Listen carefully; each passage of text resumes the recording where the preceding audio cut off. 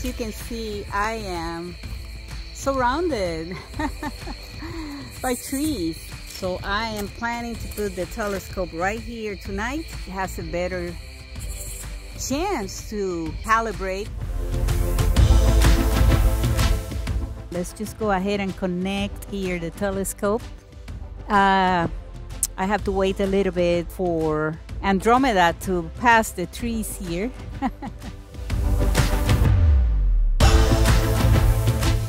Okay, let's just go ahead and start the calibration. I have some trees here, right here on the way of Andromeda. Second, third calibration. Confirm, wow. Woohoo! Oh, nice. This is looking really good. So I'm assuming there's Vega right there. M31. And let's just go ahead and go that way. Hopefully it's out of the way. The tree. Oh my God. Right there, right on. Wow. Wow, that looks really good. I mean, oh, it looks really nice. I'm going to leave the gain at 80. Almost default settings. I prefer to have things a little bit under than overexposed or over everything. 13 seconds. I'm going to leave the sharpness at 29. I need to go here on more. So I am going to change here 799 images. How about that? But I think this is going to be good. Let's just go ahead and start.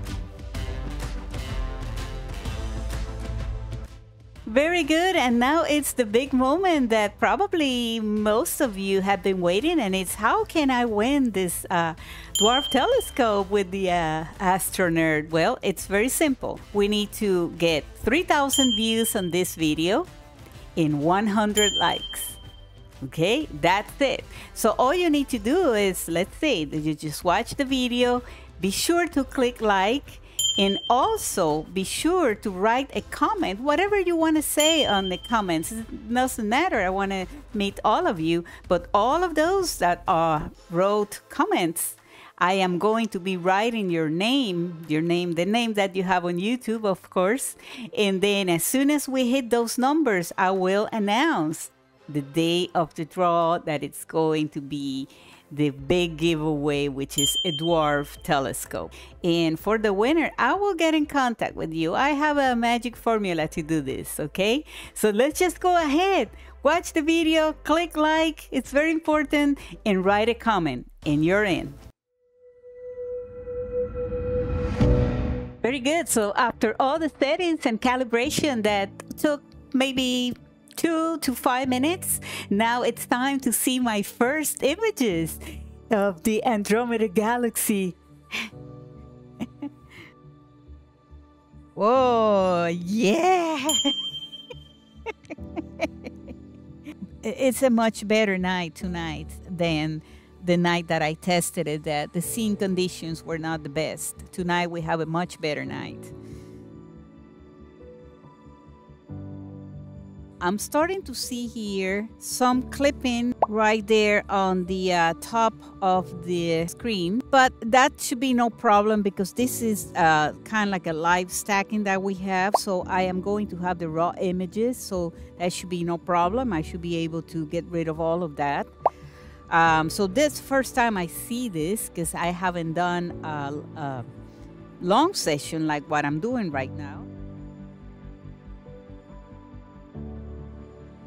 Okay, so for those of you that are not going to do more advanced editing techniques, this is what you're going to get. You will get a JPEG photo, which is called stacked. Maybe you are wondering what are all those black lines and why does that happen? So now let's see if we can visualize a little bit that field of rotation that happened on the Andromeda images once all of the photos had been stacked together, one on top of the other one. and it looks like they're doing something like this, right? Which is what we're seeing in the corners, and that is because one photo has to align. The stars have to align with each other, and as you take one photo here, the other one, it's moving because of the Earth is rotating. So the basic function on the Dwarf Telescope is a telescope that works as an alt azimuth, which means that the two axes, which is this one right here, is going to move in an horizontal way like this, and where the lenses are, it's going to move up and down.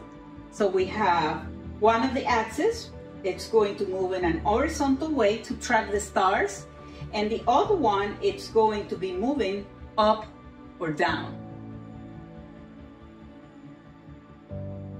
If you want to avoid that field of rotation in your images, and you're going to do long photographing sessions, which long photographing sessions is going to be probably anything over 15 or 20 minutes. That's enough time for you to start seeing the field of rotation, okay? The Dwarf Telescope can also be polar aligned, and to be polar aligned, then the whole thing is going to change, and then it's going to work as an equatorial mount, which means that it's going to be in a 45 degrees angle. All of the marks need to be perfectly aligned, and I'm going to do a future video on this subject. And in this case, which is probably the mistake that I made, as I thought I had it aligned as an equatorial mount, but I did not. I think the mistake I made is that I did not know that the lenses have to be aligned with the little marks that are here. This way, once it's polar aligned with Polaris, without moving anything, then the telescope, it's going to do this movement to track the stars, and then it's going to be parallel with the Earth rotation axis. So that's how you fix those black artifacts that happen when the images have been stacked in a long astrophotography session. And now I want to show you with our own image, my own image from the Dwarf Telescope of the Andromeda Galaxy. This is an animation that I prepare in PixInsight, which is the editing software for astrophotography.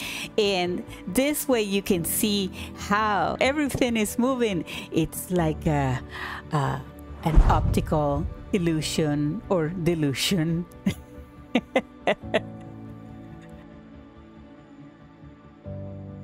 As you can see, Dwarf Lab makes things very easy. And another easy part of it, another process that is relatively easy if you want to make it easy, it's the photo, the final image. Okay, so for those of you that just starting in astrophotography and you don't know how to edit with advanced techniques and use the astrophotography editing software, not a problem, because you are going to have already a stacked image that you can edit it, you can do some simple editing, you can show it the way it is. It's going to be fabulous. Okay, so here we are in Photoshop, because it's the program that I normally use for editing in the computer, but you can use any software that you want to use or any app on your phone. So let me just go ahead here. And here's the first process, just a simple cropping the image. I would like to preserve this beautiful galaxy. You can go little by little, and so that way you start getting rid of the black lines. And we are right there on the edge of the galaxy, and we can just probably leave that corner right there. That it's pretty much about it. We can put some something, some graphics or something there. Okay, so now we have the first part, which is crop the image. We can do any adjustment. Let's just play a little bit with the curves and see what happens. We can just kind of like go right there. Play a little bit with the actually that looks pretty good. There you go. We can use all kind of techniques. We can sharpen the photo a little bit. We can add colors, but there you go. I mean, that is ready to go photo to show the world.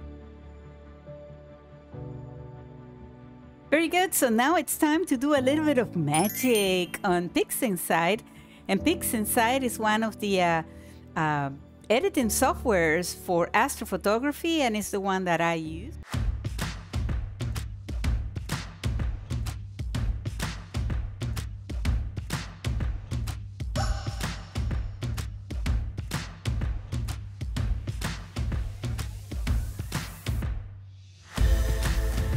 Okay, yeah, looking much better. Now I want to stretch this image and see what we get.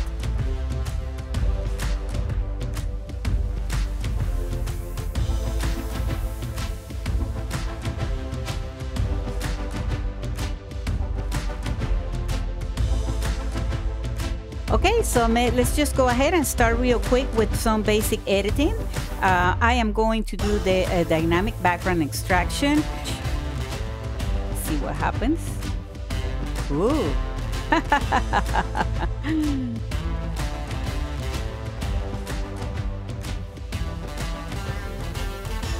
Blur exterminator. And let me just go ahead and just use default settings. Ooh, ooh, how about that? Okay, well, it's starting to look even better. Remove a little bit of that green, SCNR, which is one of my favorite processes, and there you go. And now I am going to do the noise exterminator now because there is a lot of noise on the image. Oh, okay, yeah.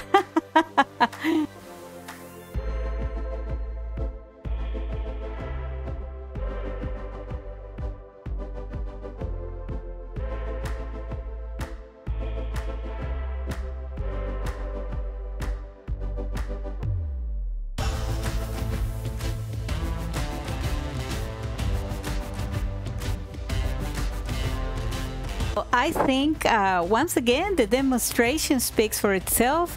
The imaging session was amazing. I have no problems, no worries, no stress, and I was able to photograph the Andromeda Galaxy for 3 hours. I was able to see all the other functions of the Dwarf Telescope, and also work a little bit and find solutions for that field rotation on that final stack image. So I think it was a very good experience on my first full session photographing a galaxy. And don't forget to like the video and write me a comment so you can enter this giveaway celebrating the holidays with a Dwarf Lab right here on your favorite Astro-Nerd channel. I will see you next time with another video of, I don't know what the next video is going to be, but it's probably the aliens.